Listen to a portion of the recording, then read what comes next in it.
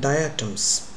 As the name says, diatoms. So it has got two kinds of, like, it's like a petri dish, it has got two testa, and that is why the name's coming from the diatom, right?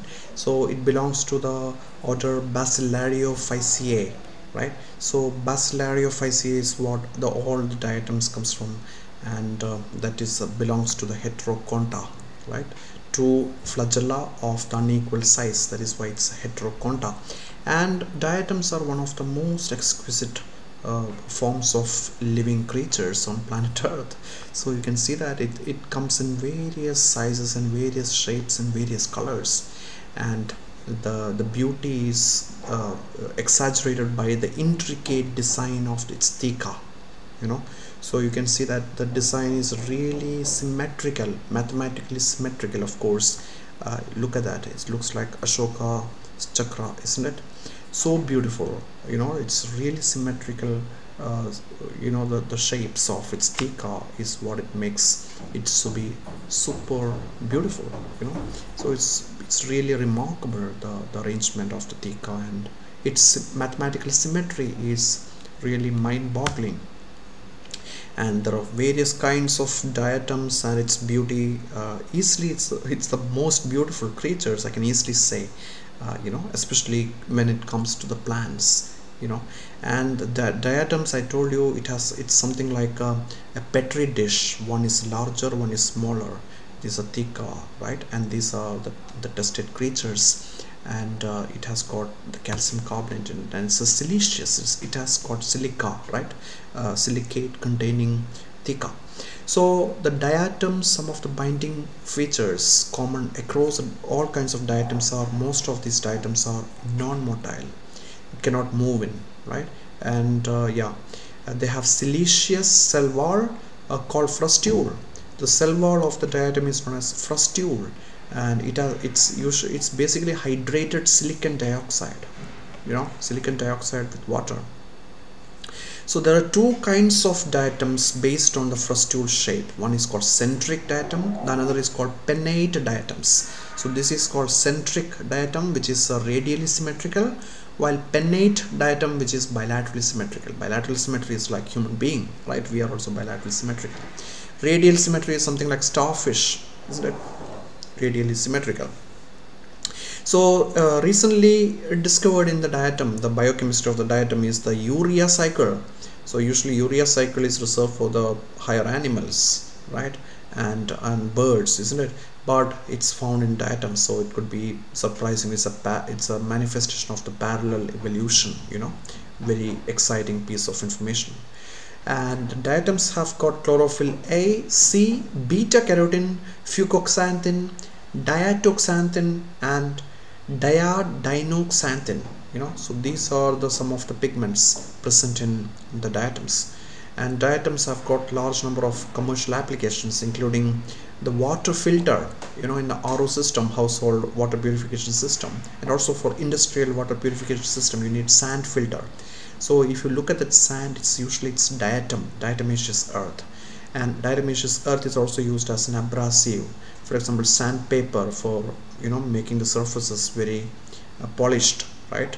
Carpenters use it quite often, and also for getting rid of the rust, we use the sandpaper. So usually the sand in the sandpaper is the diatomaceous earth.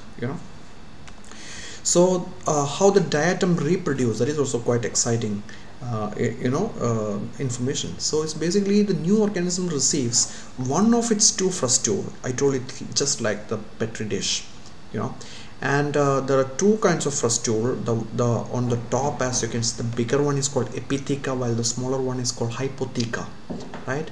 And it gets separated. The bigger one, epitheca and hypotheca, gets separated, and both produce its complementary frustule.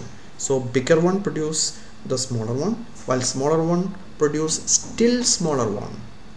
So as you can see, the one which receives the epitheca, the daughter cell will become the same size, but the one which gets hypotheca, you see the complementary cell is inside, already small frustule, right? And that is why the one which is getting hypotheca, the daughter cell size become reduced. So this is a vegetative reproduction. So after many generation, the average population cell size becomes smaller, so it becomes smaller and smaller after each subsequent generation. So that is going to be a problem in case of the diatom, and that is why diatoms need sexual reproduction, the meiosis. So that actually brings back the size into the the earliest stage, because when it becomes meiosis, the size of the theca is determined by the gene, right, the genome, right. So that is why the sexual reproduction is extremely important to bring back the cell size, the original cell size in the population of the diatoms. So there are two major kinds of diatom. One is called centrales, which is radially symmetrical like this, centrale. The centrale diatoms dominate in marine planktonic communities, right. These are the very important planktons, right, that actually floats in it. It cannot actively swim though, right. So it's only floating algae, right. That is what the plankton is all about, right, on the sea surface. So some examples of this centrale diatoms include Melocyra, Cyclotella, Isthmia, Rutilaria, and Corythron. All these are examples of the centrale diatoms, which are mostly marine. Coming to pennate diatom or pennales, these are bilaterally symmetrical. You can see the one line can separate into two mirror images of its body. And these are benthic marine and freshwater communities. So in ocean you can see this kind of pennate diatoms on the seabed. That is why it's benthic diatom, right. And the freshwater, most of the freshwater diatoms are also pennate, the diatoms. Some examples include Pinnularia, Navicula, Fragilaria, Eunotia. All these are examples of this pennate diatoms. And I've already explained to diatoms play a major role in medical forensics, to see the cause of death by drowning. So to make sure that the person died from the drowning, not that somebody killed a person and put the dead body into the body of the lake or the river, just to give an alternative narrative, just to fool the forensics expert. So you can do the testing of the lung on the post-mortem to make sure that it has got the the diatom species in it. So it plays a major role in medical forensics too. So if you want to know more about the taxonomy of the diatoms, so I invite you to watch the video by Karthik Bala. He delivered here in this university in one of the refresher program that is archived in the YouTube. So check it out. I link up that video in the show notes of this video. Please check it out.